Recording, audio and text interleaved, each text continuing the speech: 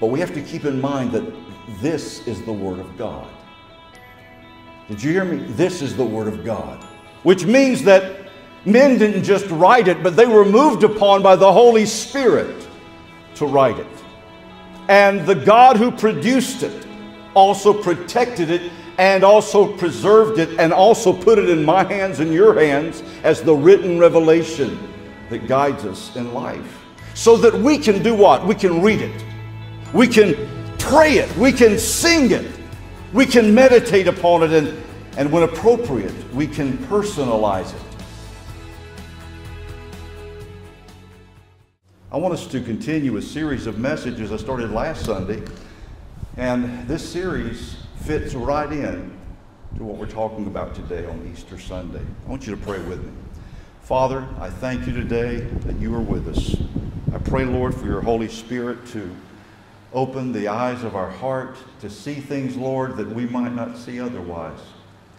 It is so easy, Lord, to come into church and to just see the people around us, the walls, the carpet, and to not see you. I pray in the name of Jesus that we would truly experience God today. That can only happen, Lord, as your Holy Spirit enables us to realize that what we hear today, what we understand today are the truths that will stay with us through eternity. The things the children just sang about are the very truths that enable us, Lord, to say, I am a child of God. I believe in faith into the family of God. And I pray that today our faith will be strengthened. I pray today, Lord, that we would leave here with a firmer conviction that we serve a risen Lord. In Jesus' name we pray. Amen and amen. Again, it's so good to see you. And let me say thank you to the band. Let me say thank you to the praise team and to our children's choir. Everyone sounded so good today and did such a wonderful job. And I appreciate you sharing today, all of you. I want you, if you will, to take your Bible and turn with me to Psalm 23. It's also there in your app if you'd like to look there. Psalm 23. It's a YouVersion app, and it's got not only the text for this morning, but it's also got the outline for this morning. We've been in this series, and I'm not going to try to repeat everything I've been talking about for the last few Sundays and keep you through that, but I do want you to know that we're talking about the book of Psalms in the 23rd chapter, and it came about because as I was repeating the words of that psalm and just speaking it to myself and letting God just speak to me through the message, the Lord is my shepherd. I shall not want. He makes me lie down in green pastures. He leads me beside still waters. I began to think about those words, those phrases, and the meaning in a new way. And that's what I want to talk to you about today. We've already covered verse 1 and verse 2 and verse 3 and part of verse 4, and I'm going to save the remainder of verse 4 for next Sunday and skip ahead to verse 5 today and share with you a little bit about how we see Psalm 23 in 2022, or as I call it, 23 in 22. These are familiar words from verse 5. The word of the Lord reads, "You prepare a table before me in the presence of my enemies." You prepare a table before me in the presence of my enemies. David is speaking here. David is writing here. And he's sharing from his heart a prayer, a poem, a song, a psalm that 3,000 years later we are still speaking. But what does it mean? How would I relate it today? Not that God's word changes. It doesn't. It's absolute truth for all time. But if I were to put it into my words today, because we speak these words to ourselves, the idea of meditation comes from the word mumbling, which means you actually talk to yourself. You kind of speak these things to yourself. How would I say it? I wrote this down in my journal. It's just my way of thinking about those words, you prepare a table before me in the presence of my enemies. I wrote, you tell me, eat this, and tell my enemies, watch this. I like that. You tell me, eat this, and tell my enemies, watch this. Now, I'm sure you've noticed that there's a definite language shift beginning at verse 4.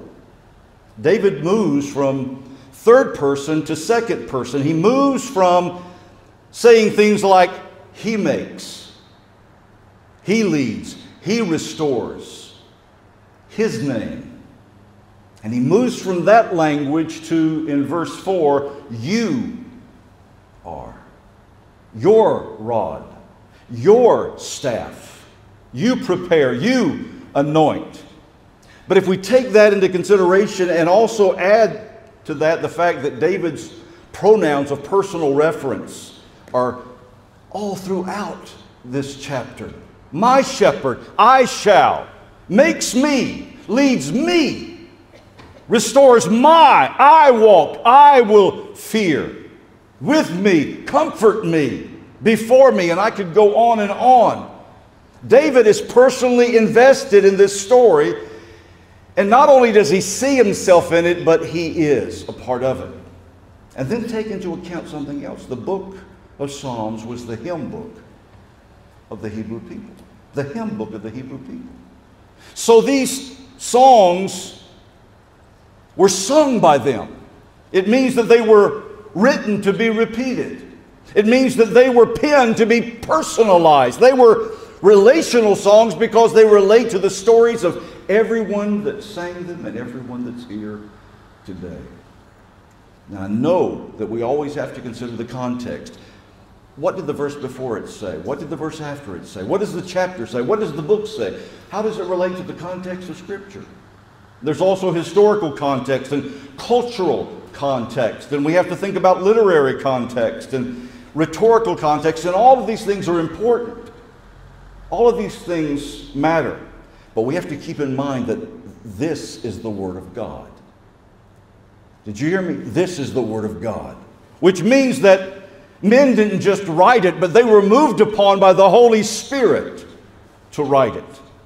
And the God who produced it also protected it and also preserved it and also put it in my hands and your hands as the written revelation that guides us in life. So that we can do what? We can read it. We can pray it. We can sing it. We can meditate upon it. And when appropriate, we can personalize it. And I think Psalm 23 is one that we have personalized over and over again. But think about that. We have said, the Lord is my shepherd. Ben Patterson writes this, if God were not really this way toward each of us personally, the Lord is my shepherd. To pray this psalm then would be to engage in an act of almost criminal narcissism. It would. The Lord, the God of the universe, the creator of all, is my finite, a mist, is my shepherd. Think about that. Now I want us to focus on the first part of verse 5 for just a moment. You prepare a table before me. I was reading a new book this week by Louis Giglio. It's a great little book called At the Table with Jesus. I never thought much about a table. I read this week about a table that sold for over $4 million because of who made it and when they made it. But I don't think that much about a table. A table's a table. But Louis Giglio brought out some good thoughts. He said, the more I think about it, the more I realize that tables have a symbolic significance. They matter. He says, tables are connected to some of the most important and meaningful moments in our lives. Now, I want you to think about this. I want you to kind of use your imagination for a moment. When we're at home, for example, we're around the table. We gather around a table with those nearest and dearest to us. We had our first dates around a table. Remember? How many of you remember that? Some of you can be in trouble. I'll never forget. I mean, Burger King, Dairy Queen, Pizza Hut. I wanted to make sure she loved me for me. Around the table. We celebrate golden anniversaries at tables. We forge new friendships at tables. That's why I've been inviting so many of you to the meal that we're going to be having. Is it May 1st? On Sunday evenings? I'm sorry to put you on the spot, but I couldn't remember. We're going to gather around tables and not just worship in the same building, but look each other in the eye and converse and get to know each other. How wonderful is that? That happens at the table. We teach our kids important lessons at the table. How many times have you seen commercials about the importance of families sharing meals together? And how that lost tradition has left a lot of young people lost in terms of character and values being passed from generation to generation. We even make business deals by shaking hands over and signing papers on what? Conference tables. In a lot of ways, he writes then, a table is an icon of influence, of access. When you let someone join you at a table, you're inviting them in, bringing them close, opening yourself in a way that is vulnerable. But I want you to consider the importance of the table in your own life, he writes. Specifically, what I call the table of your mind. I never heard of that, but I like it. Psalm 23:5 says, and he shares this in his book, you prepare a table before me in the presence of my enemies. I love that imagery, he writes. In my mind's eye, I see a green field where my enemies are prowling around. Is that what you see? They're looking for a way to destroy me. Yet right there, right in the middle of the wolves and the hyenas, I see the good shepherd setting up a table and inviting me over. I don't have to worry when I sit down at the table. I don't have to protect myself or say anything to justify myself against my foes. Why?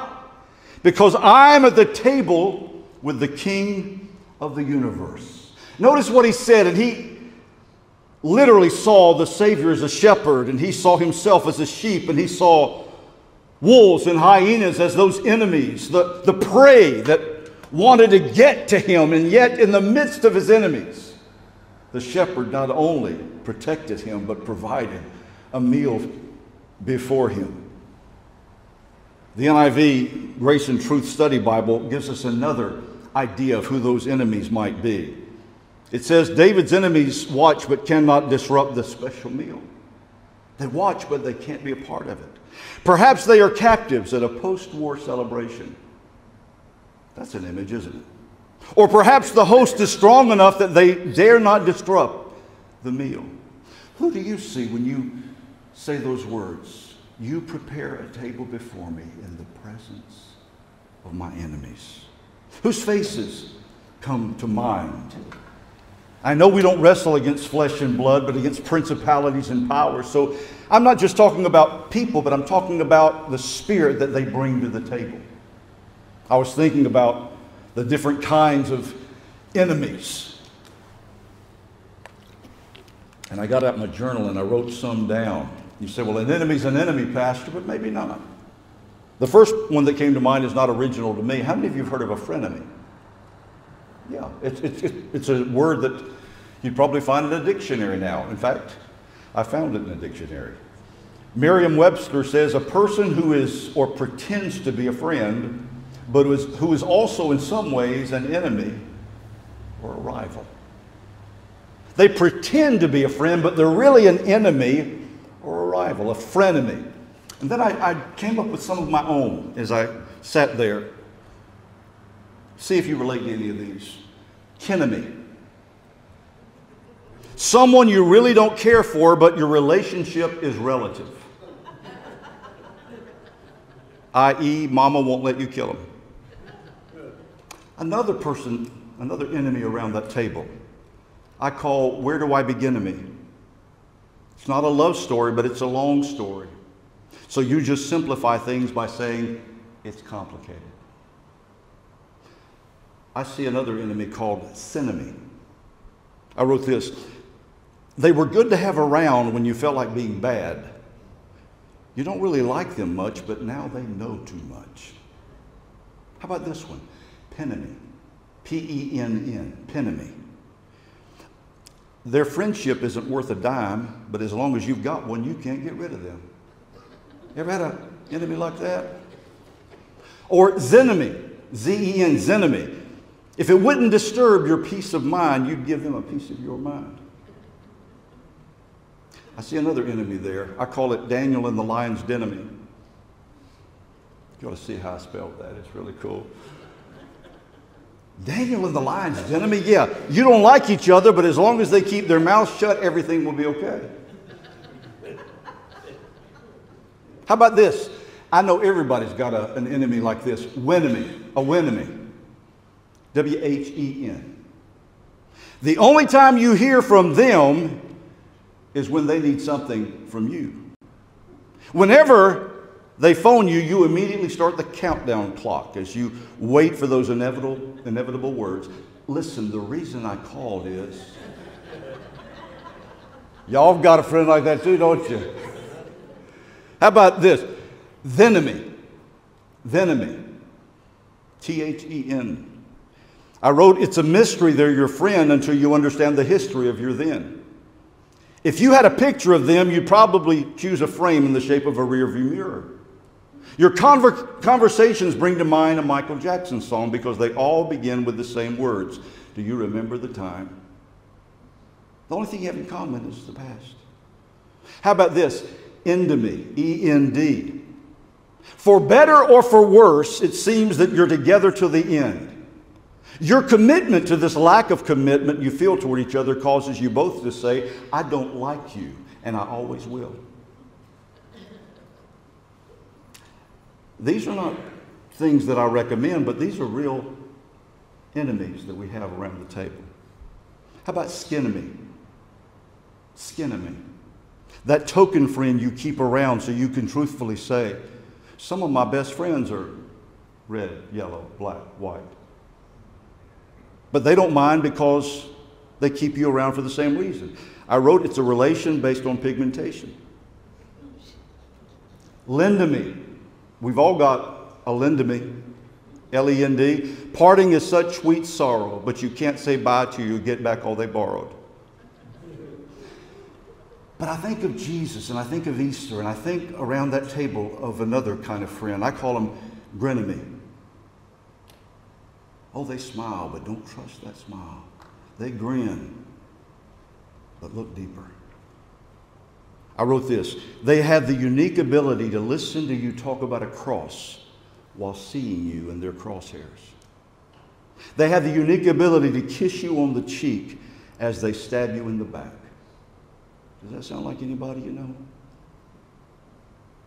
I think about Jesus. You prepare a table before me in the presence of my enemy. We'll talk about that in just a moment. But personally, when I think of that, I think of my childhood. A long, long time ago. I think of something that my mom shared with me, but I remember vaguely. My brother and I were sitting on a little porch that led down some steps. And it was right outside the front door. And remember screen doors? Screen doors were wonderful because, you know, that sound they make just is so soothing.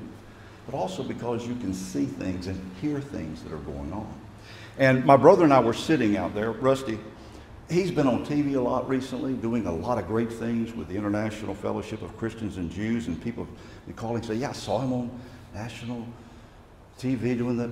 That's great. But let me tell you what he's really like. We were sitting there, and he's 2 years and 11 months older than me. And Mom had given us popsicles.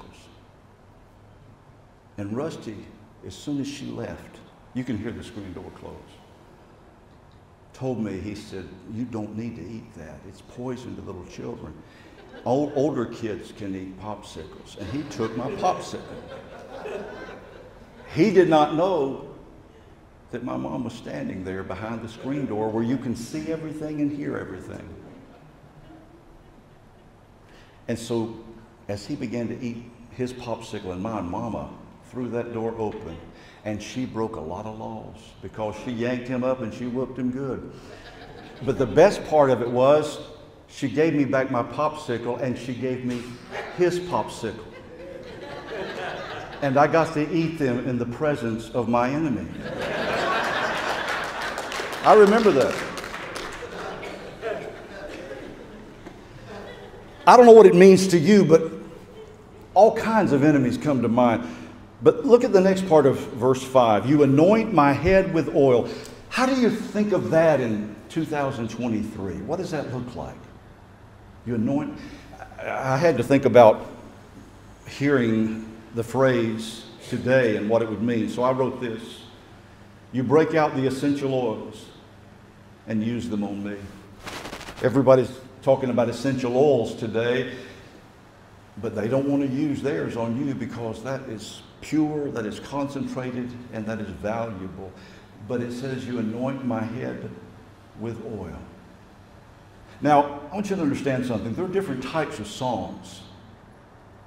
I've talked about the fact that there are 5 books within the book of Psalms.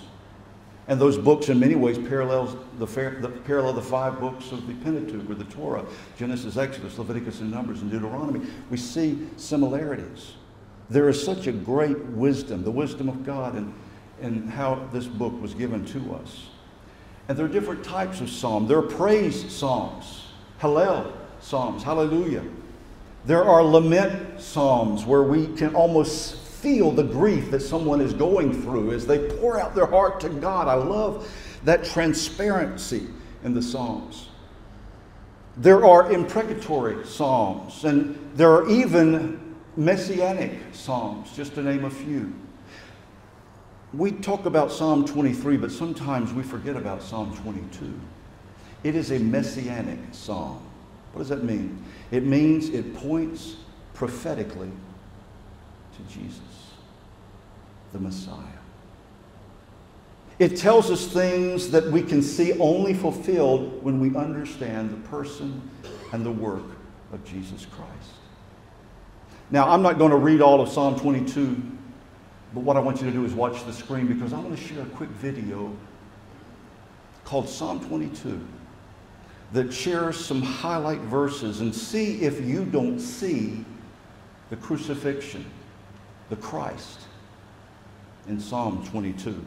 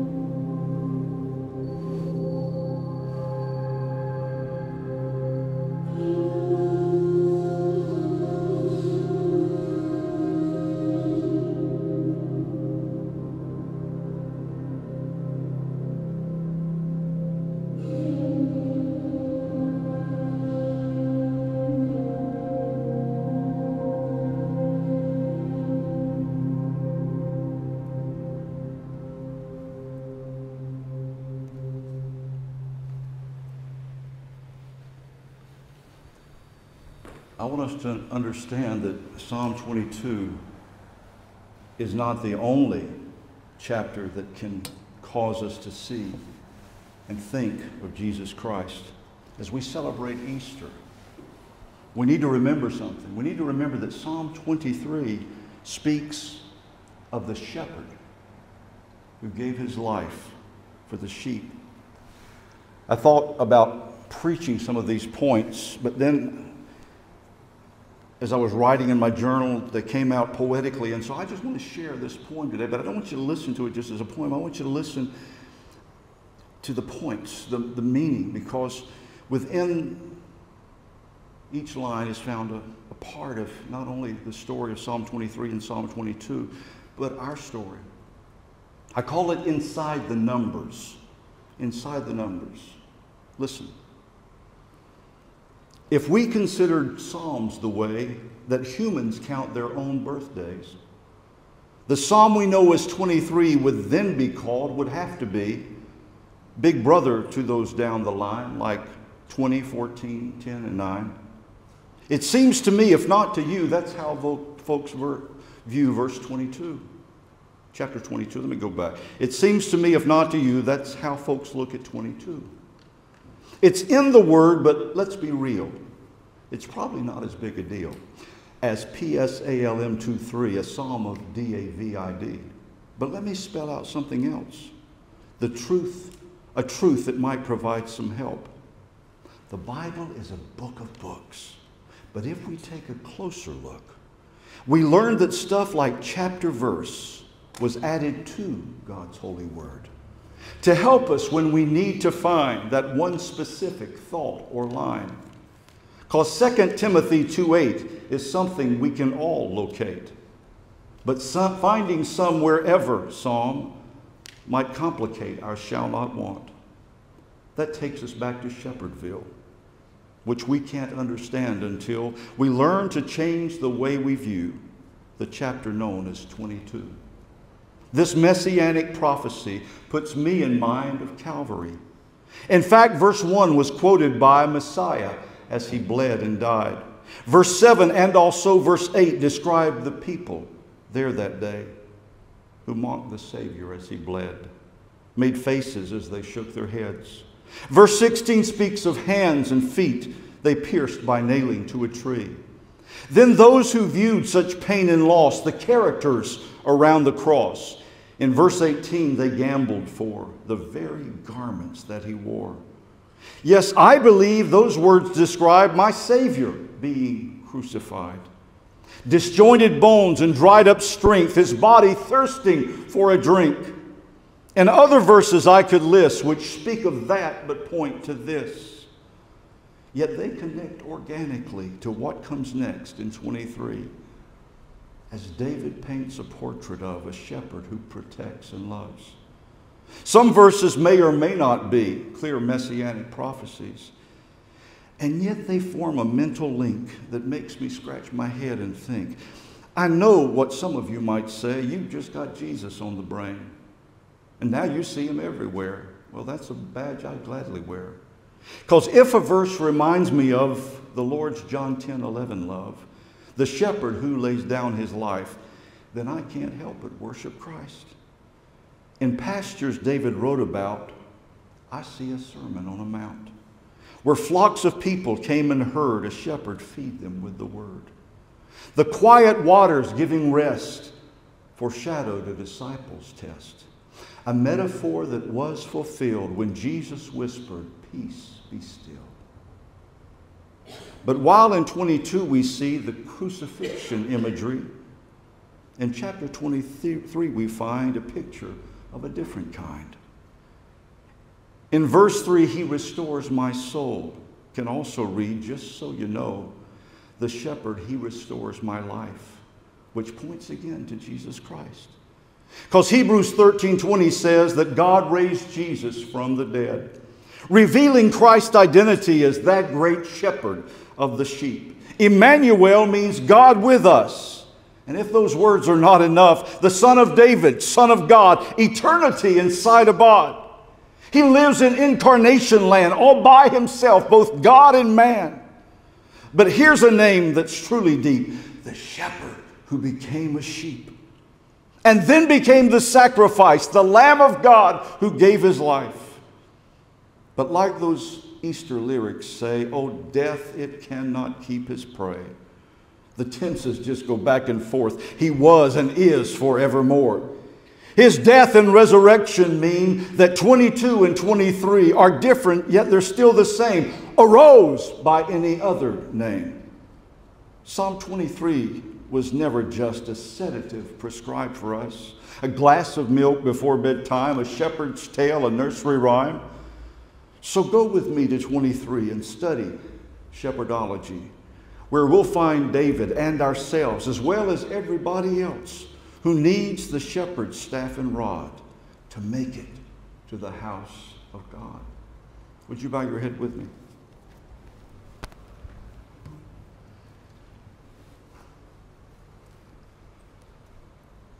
My thought this morning was unique.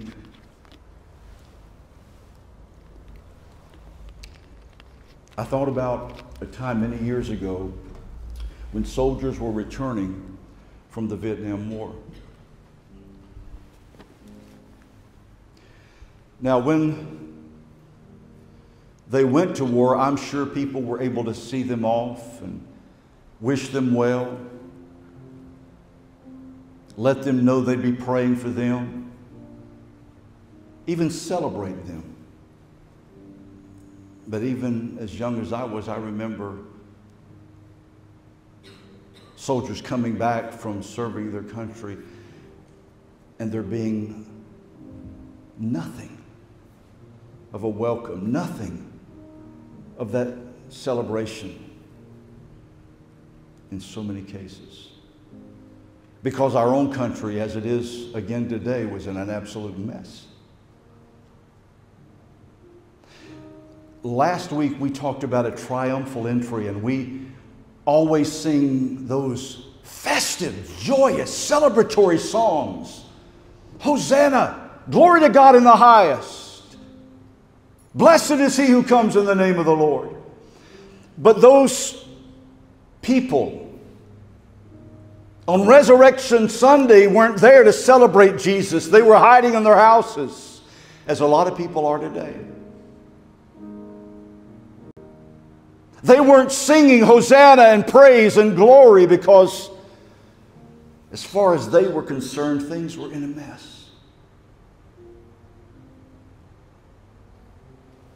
And they didn't see any hope for the future. And they were scared to even be seen doing and saying such things. And there's a lot of people today who feel the same way. That's your private belief. Just keep it inside the house. But I think the triumphant entry needs to kind of be transferred to the outside of a tomb, where up from the grave he arose. I think we ought to be singing and praising and worshiping and thanking God on Easter Sunday the way we do on Palm Sunday, because he is risen. I think we ought to be waving the palm branches, and I think we ought to be throwing down our cloaks and singing, glory to God in the highest.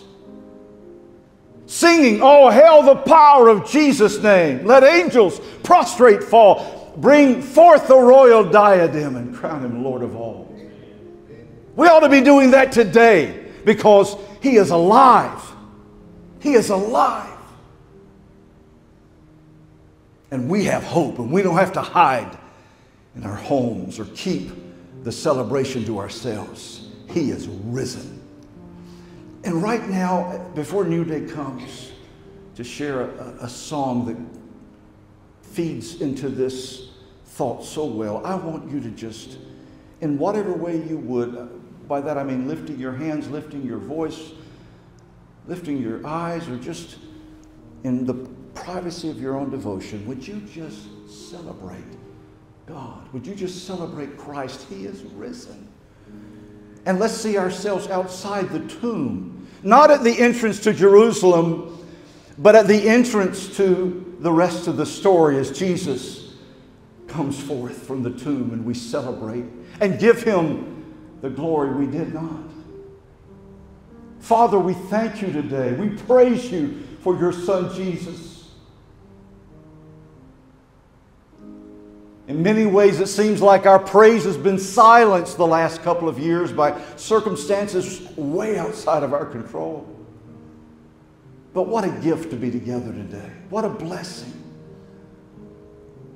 But Lord, not to sit here and to lament, but to sing psalms of praise. Because the Lord lives and He is my shepherd. And the Lord lives and He guides and protects me.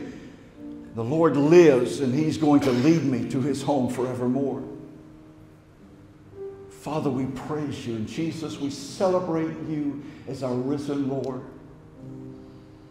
In the face, Lord, of circumstances again in this world that seem out of control and might cause us, if we went by human emotions, to hide, we look and we say, wait a minute. Because He lives, I can face tomorrow. Because He lives, all fear is gone. Because I know He holds my future. Life is worth the living just because He lives. He lives. He lives. We are so glad that you were here today with us to worship. I pray that something that you heard today will go with you this week. And remember that God loves you, and we do too.